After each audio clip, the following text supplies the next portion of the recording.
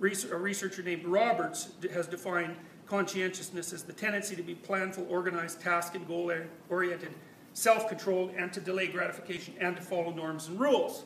So we looked at things too like future discounting, you know, so future discounting, we could play a future discounting game, so I'll do that with you very quickly. So I'm going to point at you and ask you a question, and so you can, it's not a trick, by the way, so you don't have to worry about your answer. So I might say, okay, here's the deal. I can give you $10 today, or I can give you $15 in a month. What would you take? $15 in a month. Okay, okay, so fine. I give you $15 today, or $50 in a year.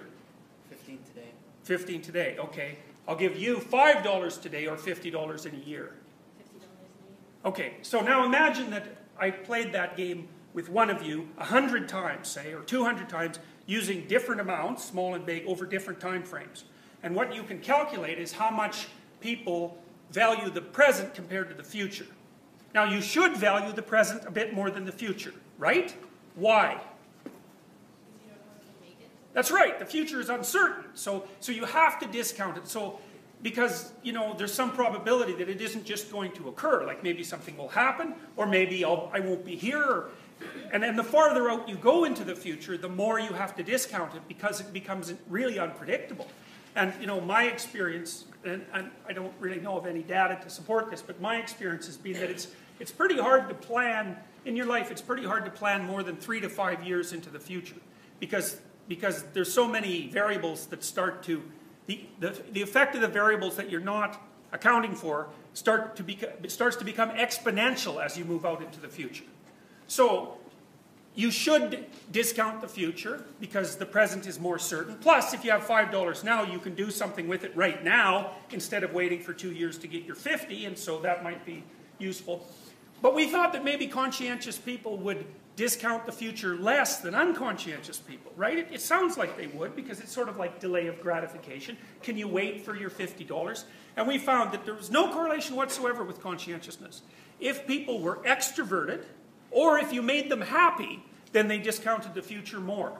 And the way we interpreted that was that, well, if things are going well now, you might as well capitalize on it. You know, because if all the signals that are coming towards you say, well, this is a good time, why not take the resources now and use them?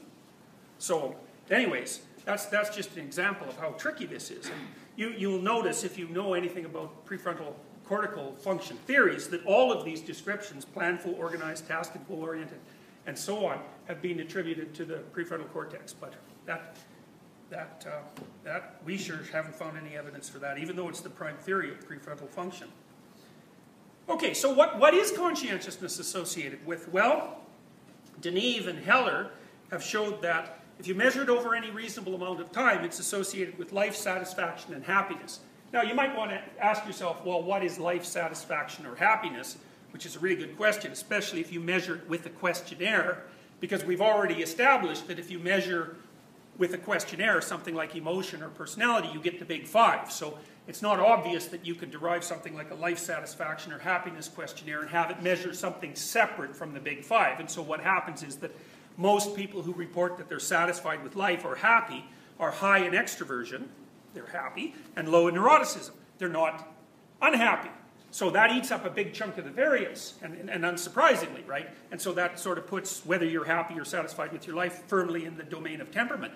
But it does turn out that conscientiousness also influences that, especially over longer spans of time. So hard work pays off, but it's tricky too, because you also have to understand that hard work only pays off in a society that's very stable.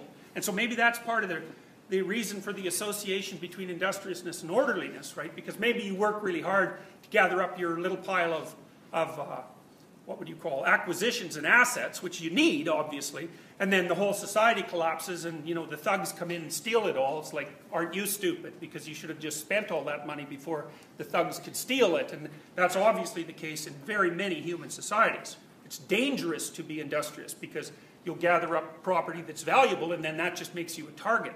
So it might be that industriousness doesn't pay off without order, something like that. So, and I've also wondered too, it's like, well, I'll talk to you about that a little bit later. Okay, now recently, researcher Fayard, also working with Roberts, was looking at the emotions that might be associated with conscientiousness. And this is rather a new approach, because we kind of thought that we had the emotions tied up already in the big five, right? There were the positive emotions, and they loaded on extroversion. That's nice and simple. And there were the negative emotions, and they loaded on neuroticism, and that's that. But it turns out that that's not that, that there are emotions that fall outside of the rubric of simply negative neuroticism and simply positive extroversion. And they seem to be what people have often called like social emotions. And so those would be guilt and shame. Those are two of them. Because like you feel guilty maybe when you haven't lived up to an obligation. And so an obligation is usually something that occurs because you're embedded in a social context. And you feel ashamed. The distinction between guilt and shame is a tricky one. You feel guilt for yourself and shame in front of other people, something like that. You know, and guilt won't necessarily make you turn red, but shame will. And so there's actual behavioral displays that are associated with these emotions. Turns out that conscientiousness is associated with guilt proneness, but not the experience of guilt. That's a tricky thing. So let's say you're prone to guilt. Well, that'll make you conscientious. And if you're conscientious enough, you do the things you're supposed to do, then you don't have to feel guilt. So you can see why that would be rather tricky to discover. So guilt seems to be associated with conscientiousness. And although this hasn't been assessed yet, we think that it may be particularly associated with industriousness rather than orderliness.